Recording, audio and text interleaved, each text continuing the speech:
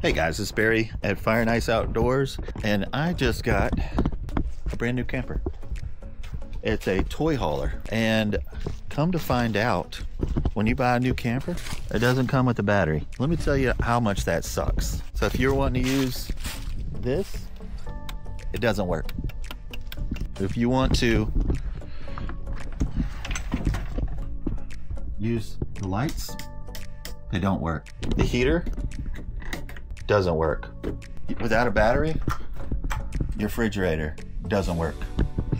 If you don't have a battery, your hot water heater doesn't work. So that sucks. So when you get a new camper, we have to get a battery. And you need a case to fit on that tray. So this is a battery video, and we'll install it. Let's talk about it. So Destin sent me this battery for RVs. It's Bluetooth. It is a Life PO4. It's 12.8. This is really good for RVs if you're wanting to be off grid. If you correlated this to one of those solar generators, it's a 1280 watt system. You can't just use this. You've got to have a case. Mine, I actually got a bigger case because I could do more with it in the future. You'll need one of these. Looks like a planter's box. This has got to be around 7.5, but if it says RV, it's made for it. So this is a little big. This is what it came with, and this is just the foam that held this in. Let me get a little bit big. I'm just guessing here. We're doing this together. There we go. I just wanted it bigger because I might use it for, there might be other things that could go in here. Companies send me stuff, but yeah. All right, so that's perfect. It does come, you put this on like that. It's got these little slits right here on both sides where you got your power goes in. This makes that heavy. So it does come with terminals and your manual. I just want to let you know that this does have a 5-year warranty with it. You'll have straps. There's no screwing or anything with this. You put this on and this actually straps down the box. Everything's all put together. So let's go install this. So first thing you want to do, this thing has solar. It's got 200 watts of solar. Some of them come with 100 watts. But right now the sun is out and it's actually making those lines have power to them because it's sending power to it. What you need to do is find your control panel. And mine's right here. And you see that right there? Let's just unplug it. Let's just take that out. Come on. Got it. All right, let's get this thing set up. Just taking that off so there is no power going to these lines anymore. I got them taped off because I didn't want them to ground out or hurt anything. So, all right, let's put this bad boy in. So it's got this little bracket and this should fit. It should be snug. There we go. Boom. We are in there. That inside here, like that. It's got these little knobs. I'm gonna pull those off. Hopefully all this will fit. The wires will fit. I'm trying to get this down. So these come with these little screws. And it's a 13 millimeter. There we go. Come on. There's no power to this. So, but I've got all this hot sun, so I'm super excited about getting this thing charged up. There we go. All right, and then gotta do the other side. And there it is. Dude, this isn't hard at all. Boom. It's got these little knots, this raise here, and that's where the wires will go. Put that right there. Boom. All right. And we got the straps. Let's put the straps on. So it's got these little reliefs right up on the top here. I don't know if I want to, well, I might. What I'm going to do is strap the wires as well. You'll open this up, stick that right through, like that. Put this through the back side, like that. So now all you do is you just tighten, pull this forward. All right, get that little clamp up. Boom. That is not going anywhere. Now, let's plug in because we've got 14 volts going into it right now. But let's plug this in to that little thing over there. It's always spooky because you're playing with electricity. All right, that's plugged in. I don't smell no smoke, nothing getting hot. Let's see if everything's working. Dude, that's freaking awesome.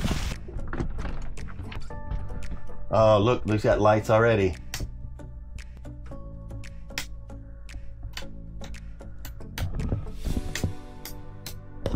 Nice. We've got, now AC can't run because of, it's a 110, 120 thing. But the AC is the only thing that won't run. I can have heat. Boom. I've got hot water. I've got regular running water. The pump will run. Dude, oh, just having that working is so awesome. It's putting 13 volts into it right now through the sun because the sun is crazy right now. Let's talk about that battery real quick. We'll wrap this video up. Oh no, let's look at the let's do the app. Let's try the app. All right, so boom. All right, dude, that's pretty cool. Well, it's only one person rated it. Typically they're not rated really well, so that's nice. Let's download this. We'll be right back. I guess that might be the QR code for it, because you can download that. I already have downloaded that, so let's see.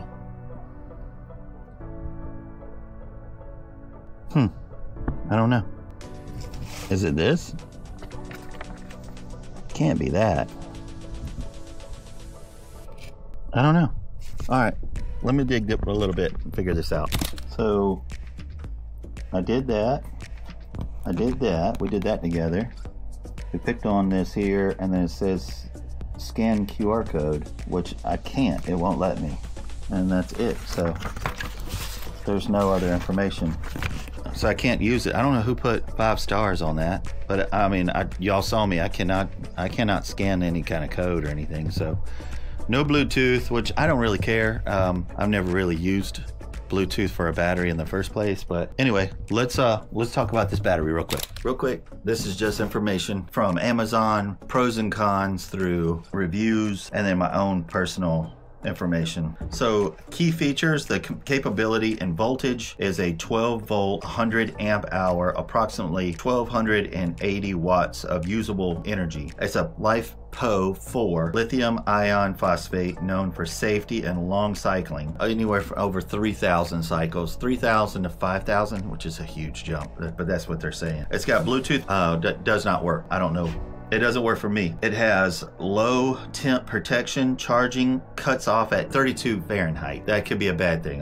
We'll get into pros and cons here. It's got a 5-year warranty with lifetime customer service. This is really good for RVs, camping, household, solar or off-grid power. The pros are, it is a LiFePO4 battery that has a typical lasting charge cycle of 3,000 to 5,000. I was telling that's a pro, but it's a huge jump as well. A lot longer than lead acid. It's lightweight. It actually is very light. That's absolutely a shock to me how light that is. Some cons is returning the battery is restricted. And I don't even know if that's the company. When you're returning a battery, UPS, the carriers don't like it. The temperature is limited, cannot be charged anything below 32 degrees. Like I'm here in the South and it got down to 28, it would not be able to charge it. The product must be carefully managed. Improper use will avoid the warranty. Just use it for your RV. It has a manual to show you how to wire it if you want to do in series or parallel with backup power or anything like that.